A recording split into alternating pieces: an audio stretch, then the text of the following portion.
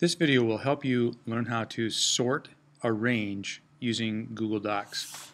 This is a spreadsheet in Google Docs. It just has some names of people. It has numbers that are associated with those names and the weights of those people and the heights of those people. If I want to sort this range by number so that it goes from increasing to decreasing number, the first thing that I want to do is highlight the range that I want to sort.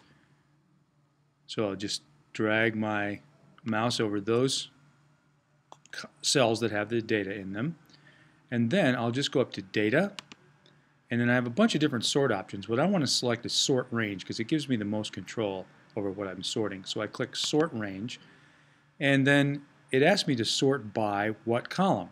So I'm going to select column B because that's the column that has the numbers in it. And then I have two choices. One is A to Z, which just means an ascending order, getting bigger from smaller, or I could select smaller from bigger. I want to go from small to big, so I'm going to select A to Z, and then I just click sort.